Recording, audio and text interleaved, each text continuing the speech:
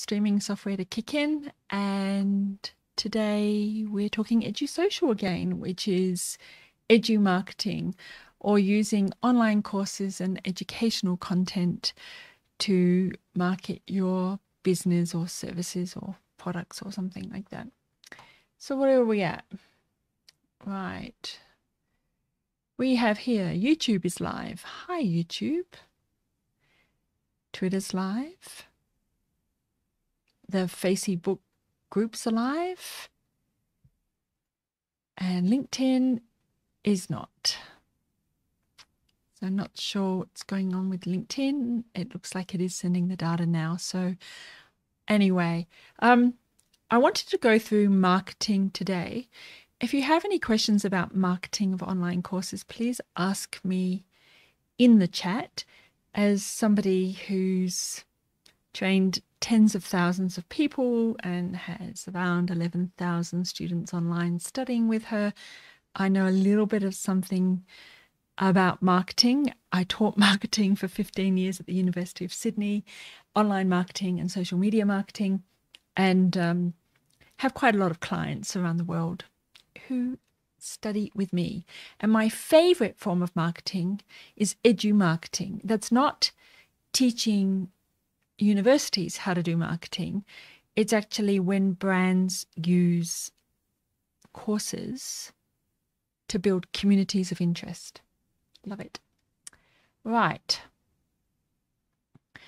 So, and we're on live on LinkedIn. Hi, LinkedIn. Okay, so what I'm going to do today, I want to start with really quickly, mostly because everything's changing and it's around the pixel remarketing. I don't know if you know, but pixels are the kind of new tech that works with, the old tech was called cookies. This is not cookies, but they're similar to cookies. Pixels track you around the website. And so if you land on an online school and you look at a course and you put it in the shopping cart, but you don't get to the thank you page, all of that's being tracked. And then ads can be delivered to you on Facebook, on Twitter, on LinkedIn, wherever. They don't call them pixels on all the platforms. LinkedIn calls them tags. I think Google calls them tags. Well, they have a tag manager anyway. So I'm going to call them tags. And we're going to sort of basically talk through all that kind of stuff.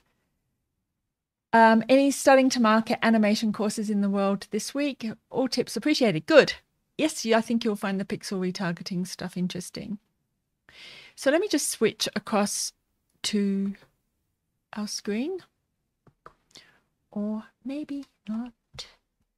I've had to change the size of everything. I'll just transform that to fit to screen. Nope.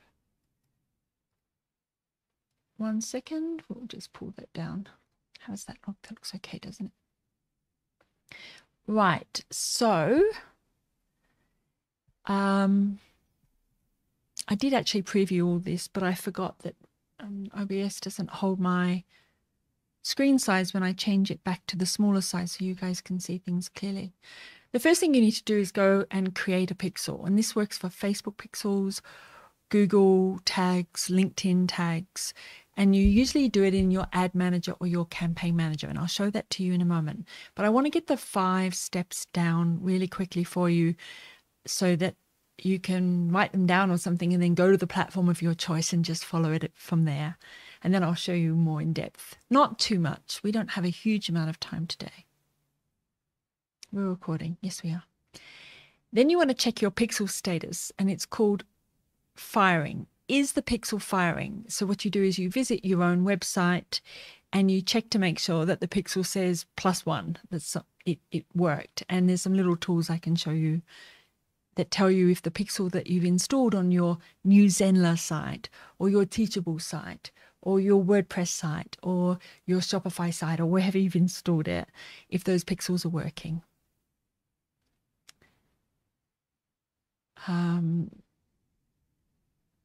That's weird. Okay. Then we've got here. Then you need to create your custom audiences as a separate thing. So the custom audience is a pixel audience, and I'll show you where that is as well so that you can create that audience. So once the pixel's firing and you've checked it, and then you've created an audience and you've said everybody who activates this pixel, fires this pixel, activates it, engages. I want you to put them in this bucket. I want you to put them in this custom audience. Then you want to create an ad just for those people. Those people looked at your course, looked at your school, they found it interesting. Maybe you're going to put into the custom audience that they looked, but they didn't purchase. So you want to send them a reminder. And you've had that happen to you before, right? You've been snooping around the internet, looking at holidays in Hawaii. Does anybody remember holidays in Hawaii? I'd never been to Hawaii, but Bali, maybe? Holidays in Bali. Not anymore.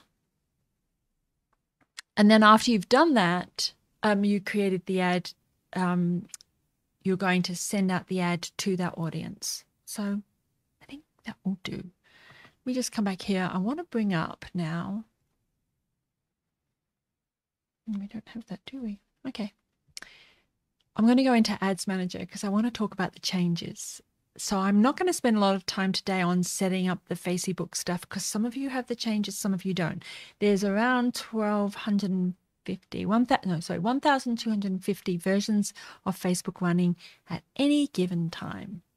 Bless their little cotton socks. So when you go into your Ads Manager, which is facebook.com/ads manager, if you ever get lost, go wherever you are in your business manager or wherever, go up to the top left-hand corner where it says ... and you can usually get to what you want from there. And you're going to see this announcement. Now, for me, it's only just come through because I'm actually not in the first wave that gets all the new stuff because I'm teaching. I'm in the second and third wave. I can't afford to be a beta tester for Facebook because things just start working in the middle of a lecture or course or consultancy or something, and it hurts. I have had people in classes who've already got the new thing and I'm teaching the older thing, but that's sort of a trade-off I had to make. So here's the warning. Now they're placing the blame on Apple. Facebook's going to tell you that Apple's at fault because of the blocking of the pixel. However, it's not just Apple. Although Apple did remove pixel tracking from Safari browsers some time ago, Firefox has done it for ages. All of the browsers have removed the pixels except for Chrome. And then what else is there? Apple does have more security coming in. So does Chrome version 9. So that's going to be a big change. Watch out for Chrome version 9. I think it's only available for Windows at the moment. I'm on a Mac. I'm on a Macintosh, I know. Go on, give me hate in the comments. Now we've got the SDK. Yeah, we know all that. So it's saying to me I have 2 tasks to complete because I already have the Pixel installed. If you don't have the Pixel installed, you'll just do it the new way anyway. When I go through, it tells me that I've got to complete some tasks for my Laurel Papworth Pixel. Let me see if I can move to the top right. Oh, we still got that problem. Just move that down again. I literally have to restart OBS to get this to work properly, and not really in a position to do that when I'm already live. I wonder if I can transform.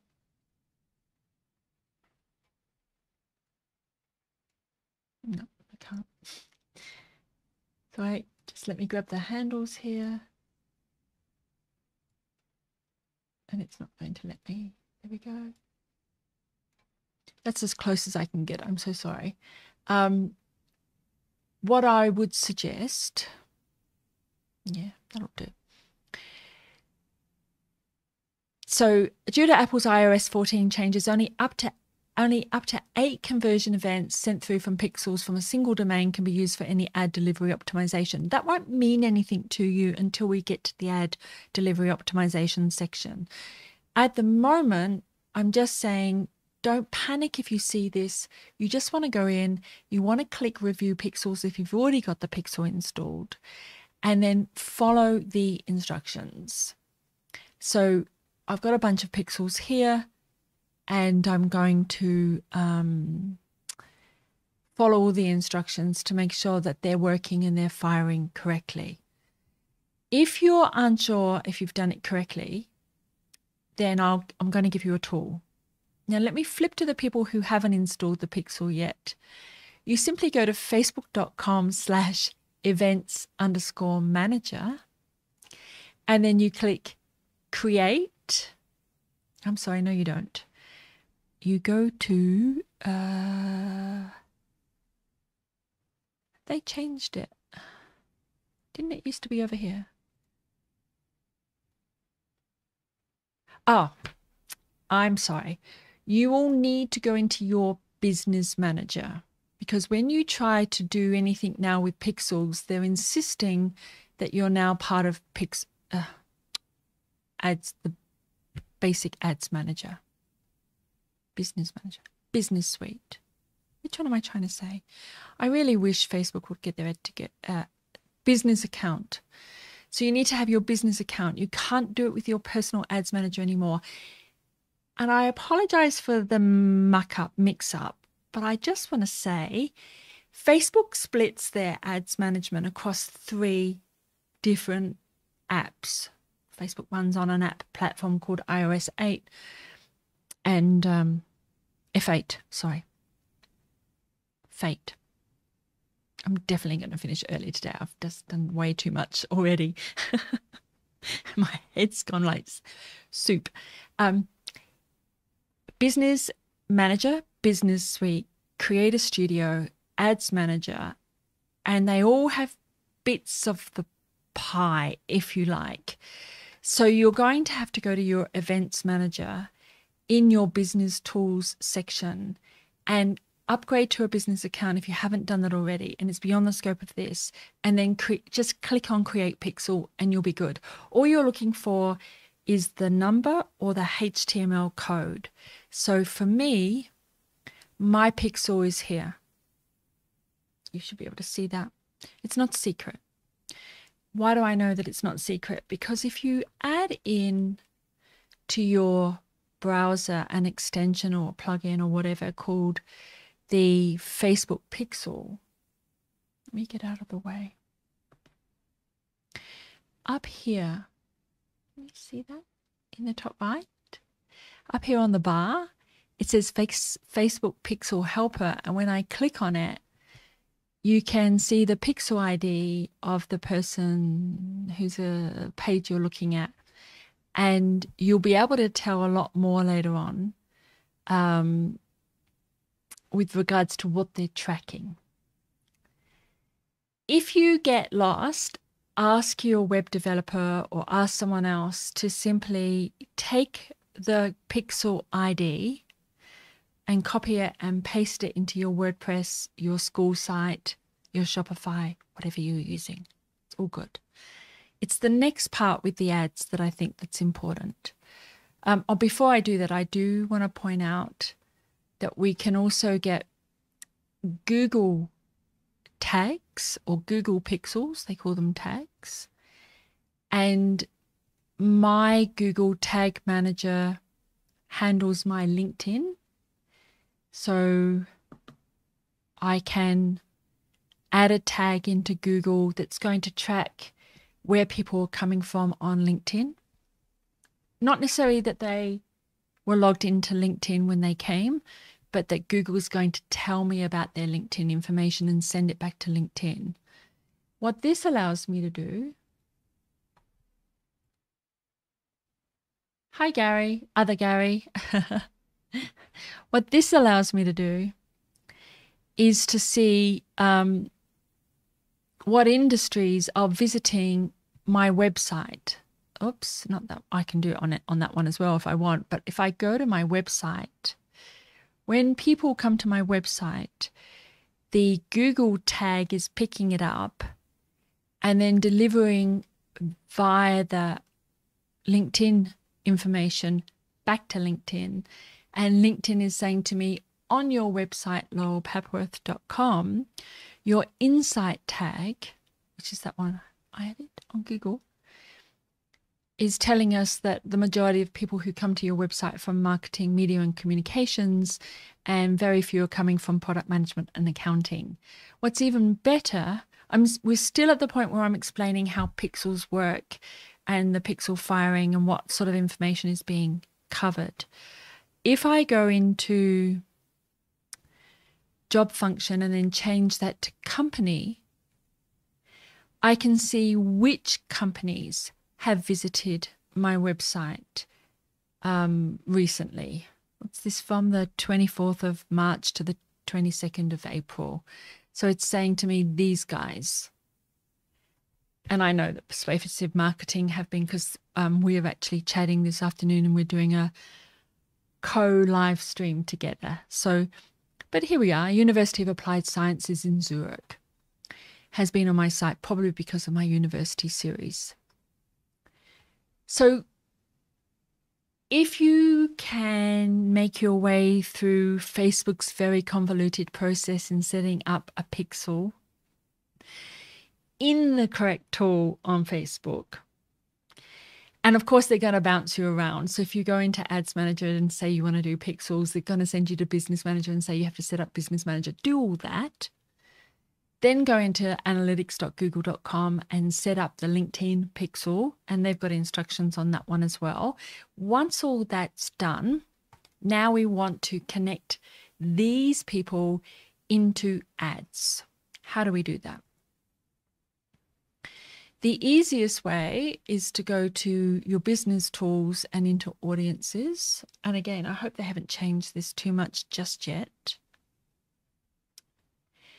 And what you'll see in your audiences is the custom audiences and saved audiences.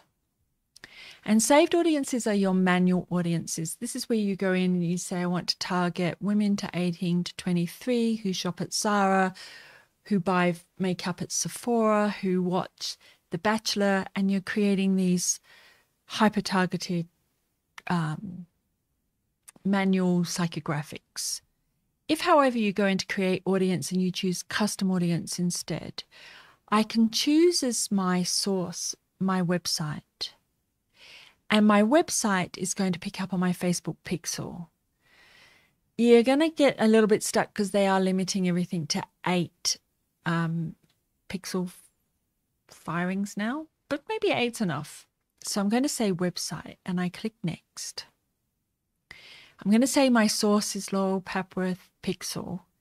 I'm going to say I want to track not all website visitors. I want to say people who connected to a specific page, because I don't want to send my beginner's course ad to people who are looking at the advanced courses, or I don't want to send my English language certificate course to people who chosen the study Italian abroad course, something like that, whatever it is you've got going on. I could also target people by time spent on the site. If they spend a lot of time on the site, they're probably very interested. I've only set up 3 events. We are limited to 8 now. I've said page view is what is, I need to explain events. This is Facebook again. Facebook used the word events for 3 different things. This is not events like, oh, I'm having a birthday party, I'm going to set up an event, or I'm running a live course or webinar, I'm going to set up a Facebook event. This is firing of the pixel is an event, okay? So super annoying. So the pixel got fired when they looked at the page. The pixel got fired when they initiated the checkout, meaning they clicked on the buy now or enroll now. The pixel got fired when they went to the email sign up lead generation thing that I've got. So these are the kind of things that you can sort of segment out. Why do you want to do that?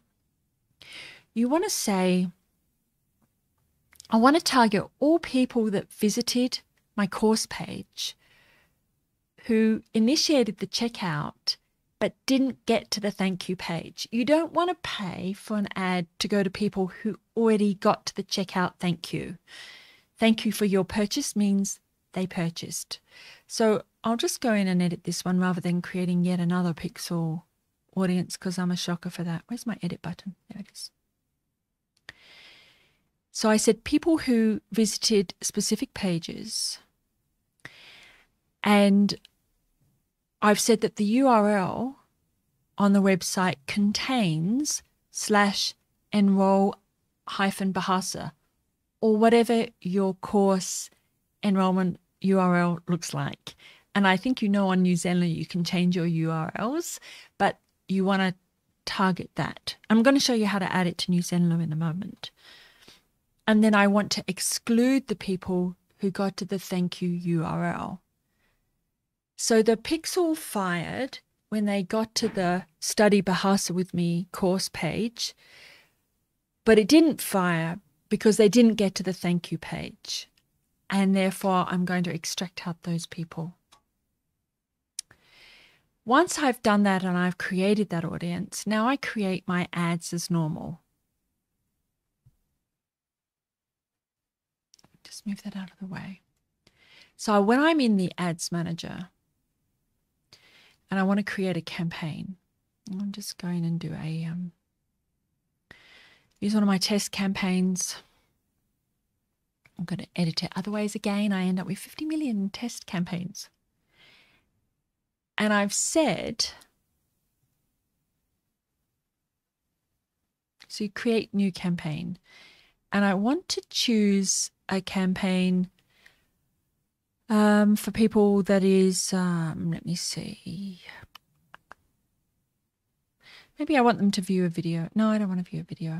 I want to send them, I do want to send them to traffic. I want to send them back to my website. We're going to click next.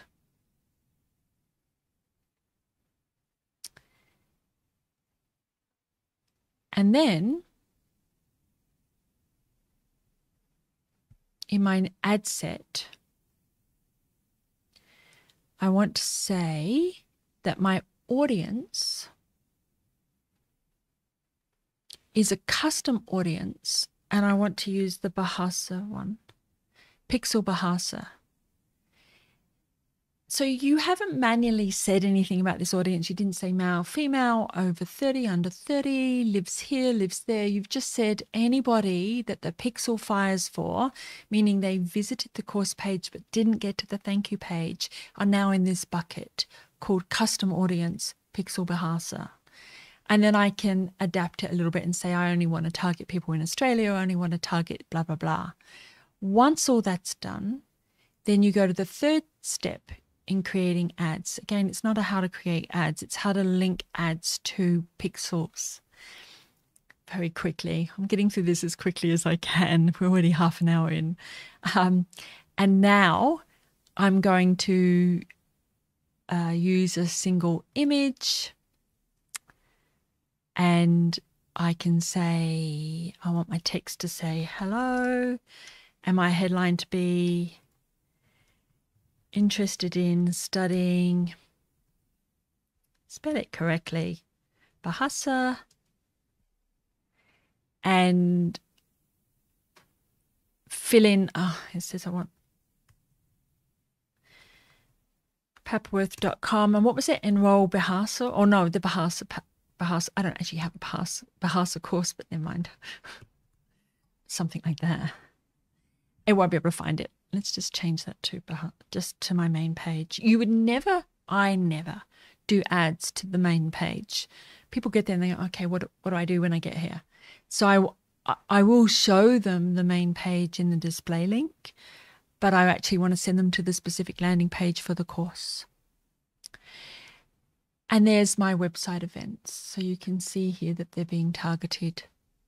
So what I've done is I went in and I grabbed the pixels from LinkedIn, from Google, from Facebook.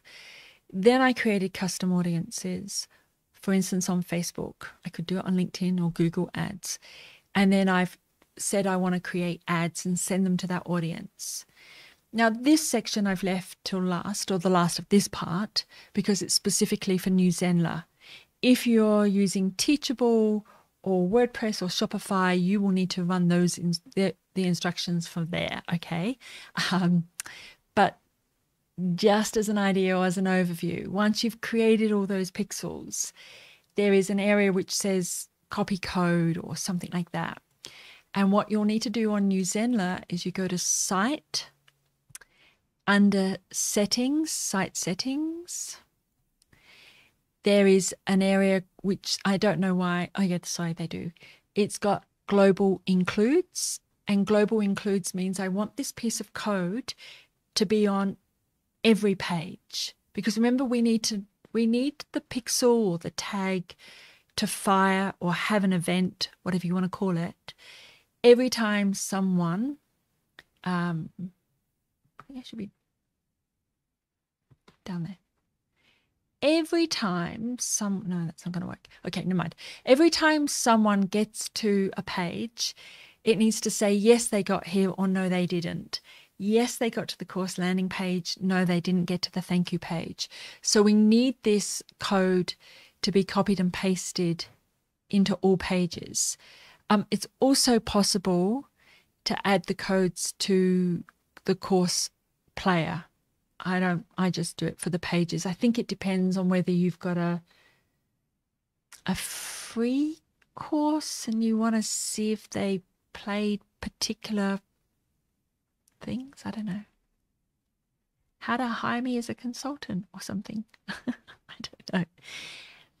And I will point out that you'll need to copy and paste this piece of code to this pixel code, this retargeting code, to your Shopify site, your WordPress site, everywhere that you can. It can be your Google code and or your Facebook code and or your Twitter code and or your LinkedIn code. All of them, for as far as I care, all of them have tag. If you can't find it under pixel, LinkedIn pixel ads, then do LinkedIn target ads. Tag ads, tag manager. Tag manager.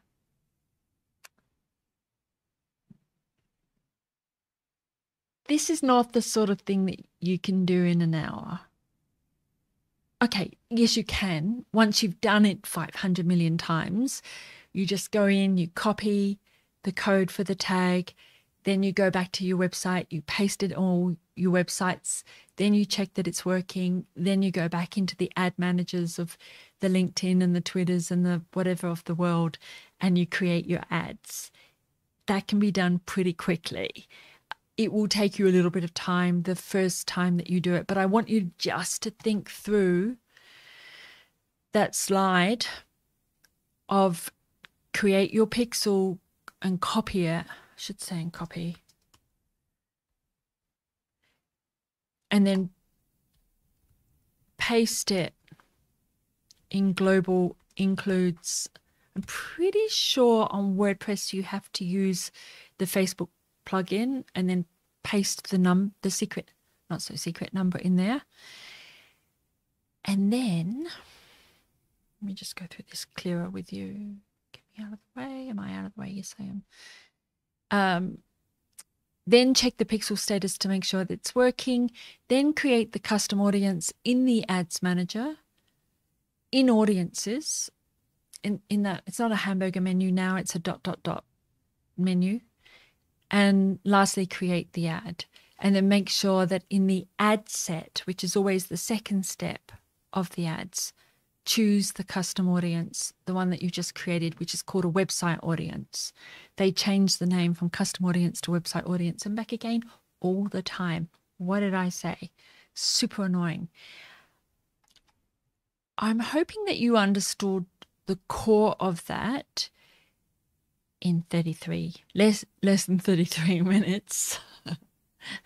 It is a bit of a dark art. It's the sort of thing that agencies do, but small businesses rarely dig into. I do think that the event triggering is important because, for instance, if somebody comes to your website and they're about to sign up for your email newsletter, but their dog runs out into the road, and so they don't get to the thank you for signing up to the newsletter. Maybe that's a good event to track, pixel firing. If people get to your course website and they put a course in their shopping basket, but they don't get to the thank you for your enrollment page, I think that's a good one for tracking. I don't tend to track every little thing that they click on. It's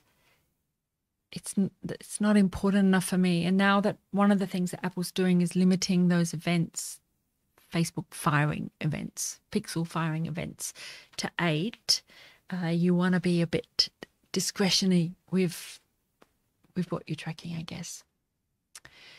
I wanted to do this today because it's changing dramatically, and I thought it was a good idea to capture it now. I will do another video in the future. Once everything's settled down, we know how it's going to work and that the process is really, really clear. It's definitely going to move out of browsers. The pixel thing is going away. And we're looking at something called server-side tracking. I think it's called Flock on Google. Let me just put this up again. And it did look to me as though WordPress was going to track all of this stuff, block all of this stuff, I should say. WordPress.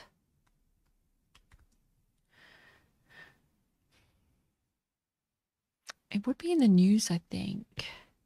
FLOC, not double C. Let me put this up on the screen for you. Still got that one wrong. Okay. WordPress versus Flock.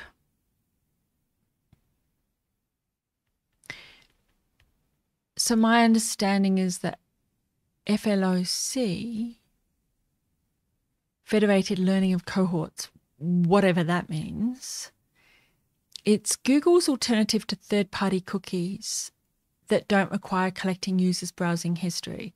So this is Google's attempt to get around Apple's pixel issues.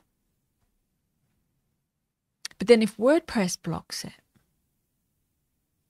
the one that's coming in, we're all in trouble. So this is going on at the moment, April the 21st. I'm going to put two hats on here. On one hand, if you've got online courses and you know that you've got a warm audience, they came and read a blog post on something, and now you want to drive an ad for your course to them because you know if they liked the WordPress, the blog post, then they're going to like the ad. Then I think that pixel remarketing, cookie remarketing, server-side remarketing is awesome. And it's useful for both parties. They've already said that they're interested in how to study Bahasa or how to do cooking or whatever it is.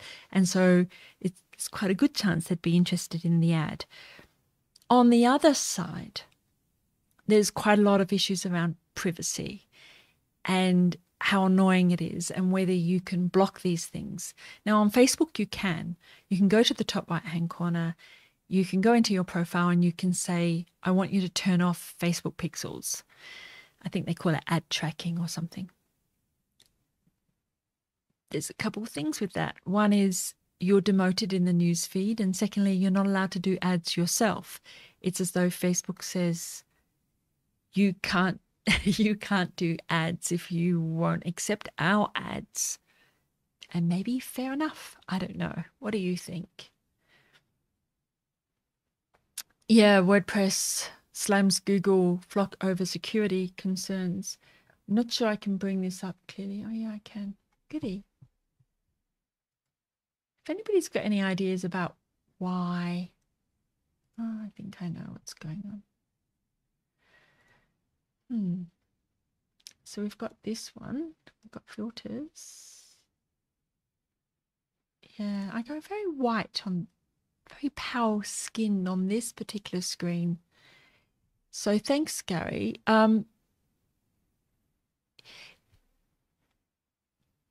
If you have a WordPress site and there is a war between Google and WordPress, what do you think's going to happen? How's your SEO going to be? What sort of issues how might Google penalize WordPress users? We'll see. If the government gets involved, which they almost certainly will, if you think of the GDPR in Europe, if that gets extended into pixel remarketing, and absolutely the Privacy Commission of Australia should be on top of this, then I would be interested to see how server-side tracking is going to happen. Server-side just means instead of the pixel on the browser tracking people, it has to happen on the back end. It has to happen within Newsendler. It has to happen within WordPress. It can't happen at a browser level. I don't know. Anyway, we'll see. We'll see. What other questions have you guys got for me? What did I say I was going to cover? Oh, algorithms. Yeah, let's do the algorithms one because we've got 10 minutes left. I just want to bring up some of my university exercises. No, we'll do this one actually. Let me go to this. So all the algorithms work this way. I'm going to use Facebook as the example because it's the simplest one for me. Are we on? Yeah, we are. Okay. Sorry, wiggling things around.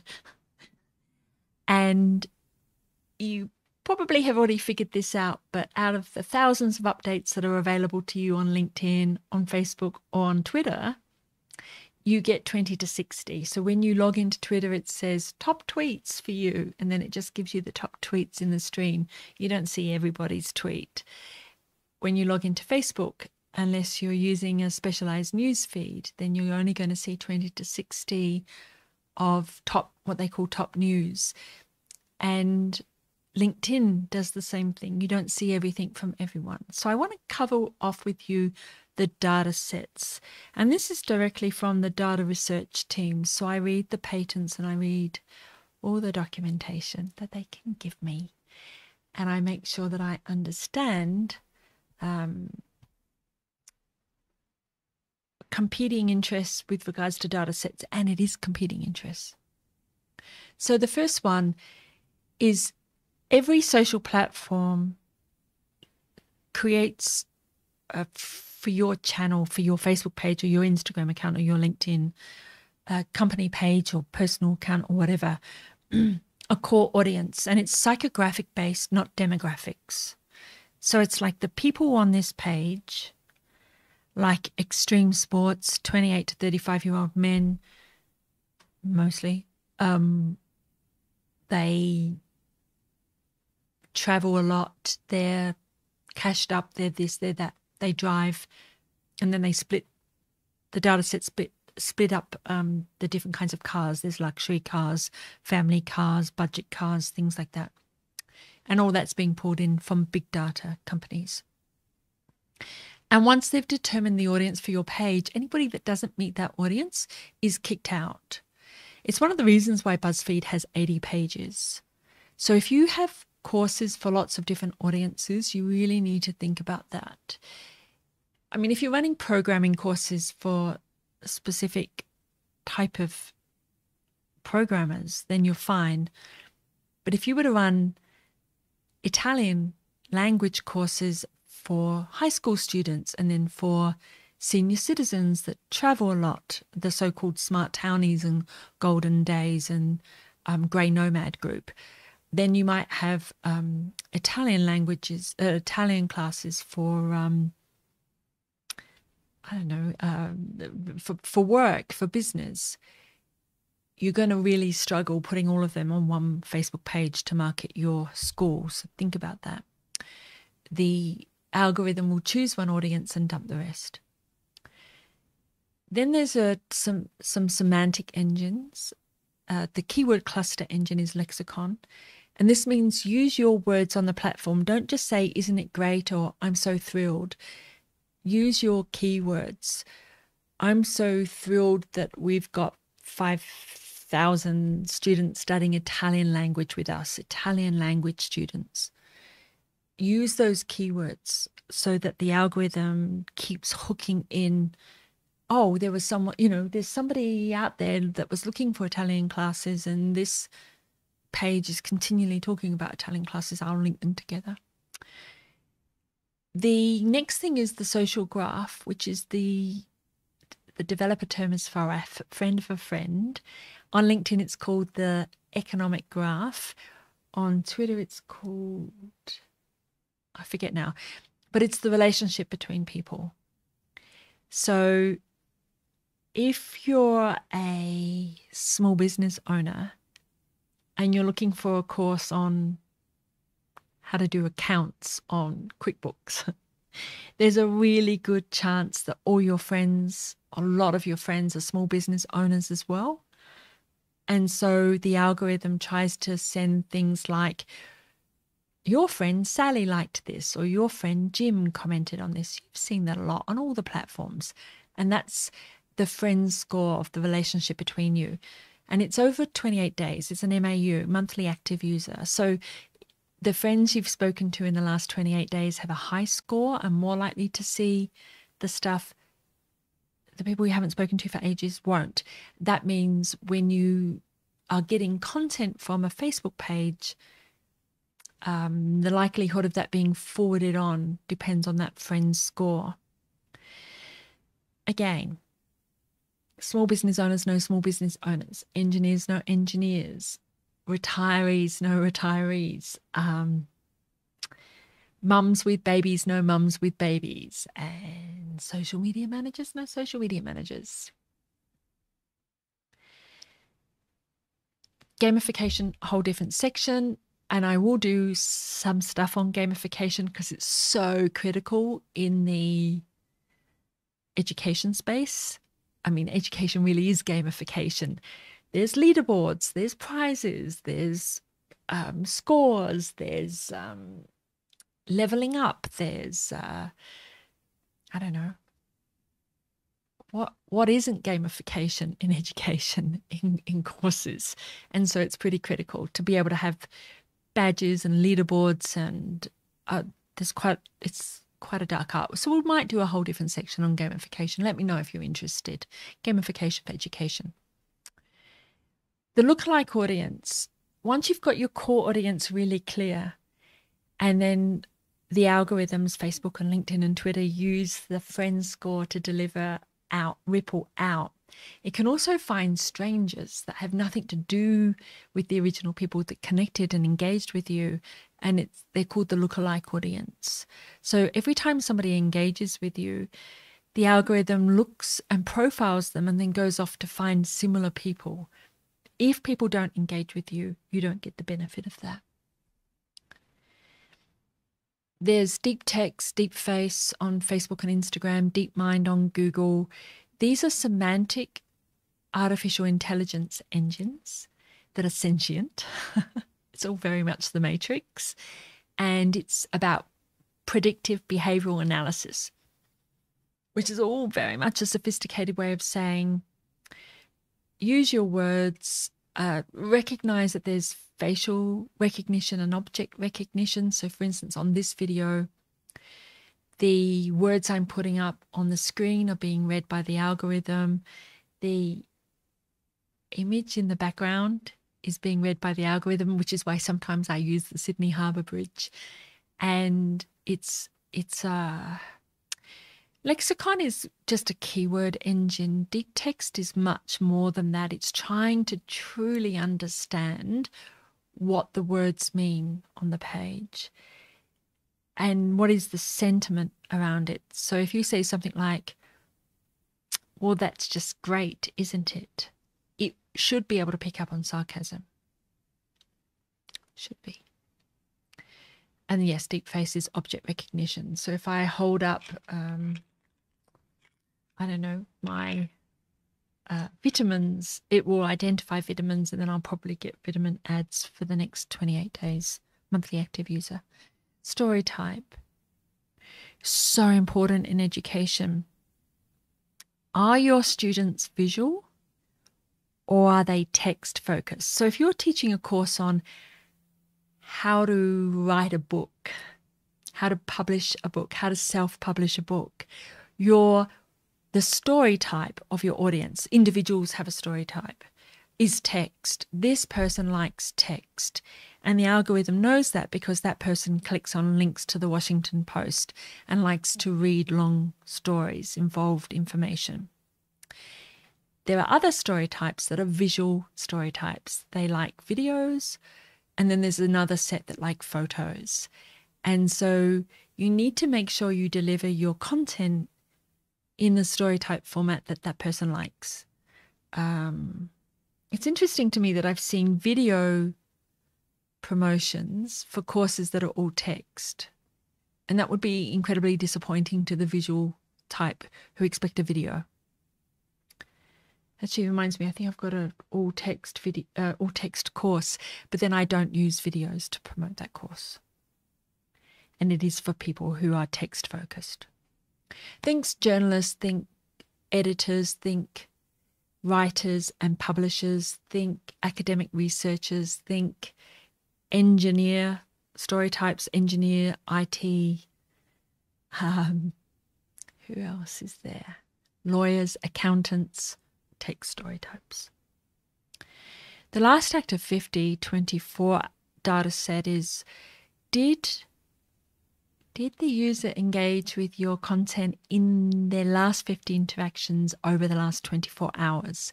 So when people ask me how often should I post, really to leverage this, you need to be posting twice a day, because if they engage with the last post, they'll engage with the next post as long as it's within 24 hours.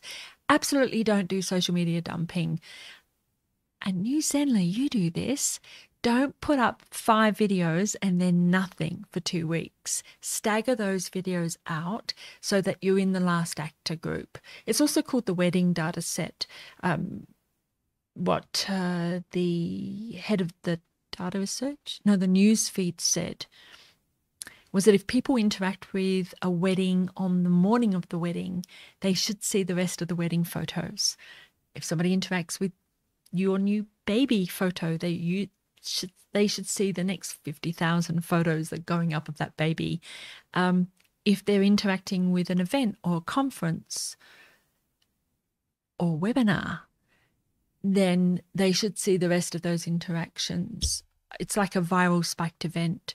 So I don't try to go for the last act of 50 all the time, but leading up to a viral spiked event like a webinar, and then at the end to capture everybody who did engage or was thinking of engaging, make sure you're posting twice a day.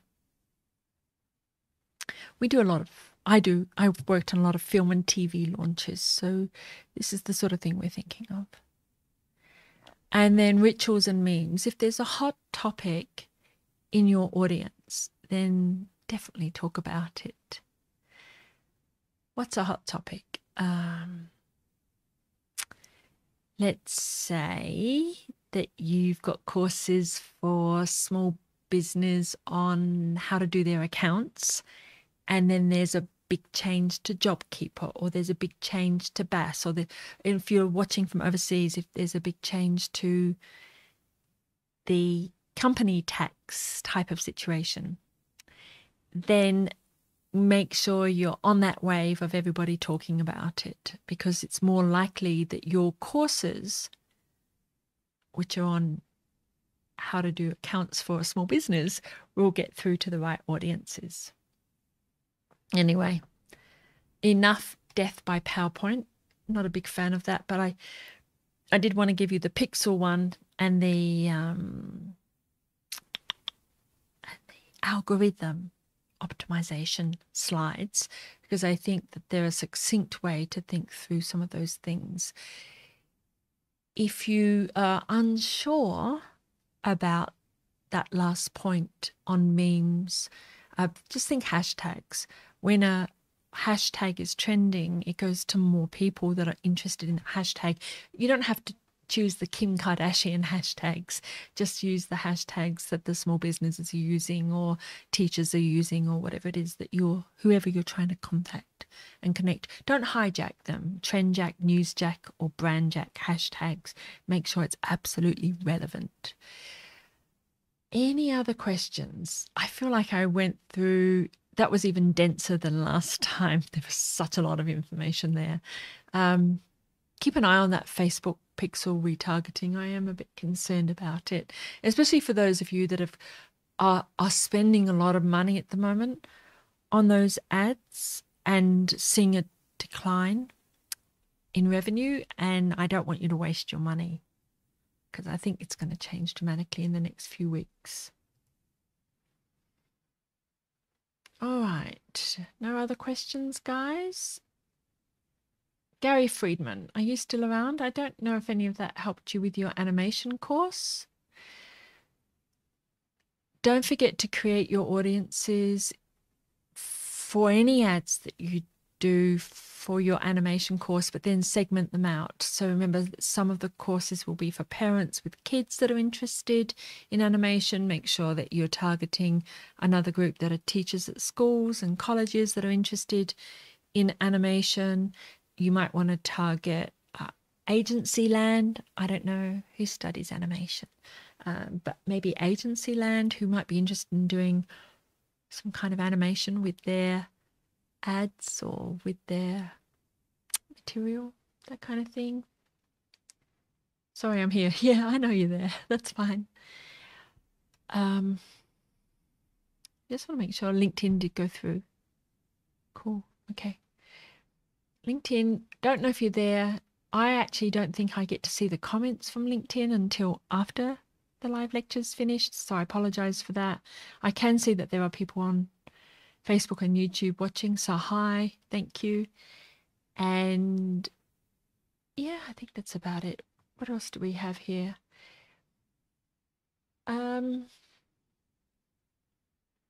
This is just, I got told off the other day because people said they didn't know what I do. Not a promotion, really. This is what I do. There you go. How exciting for you. And because I forgot to put it up earlier, I'm putting it up now.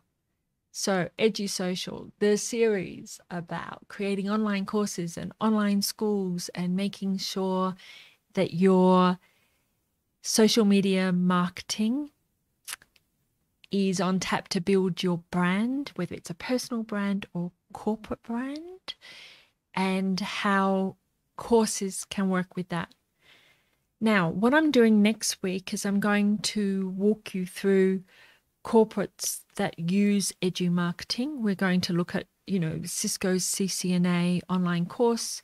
We're going to look at I think it's the Washington Post, I have to check, who've got online courses for people.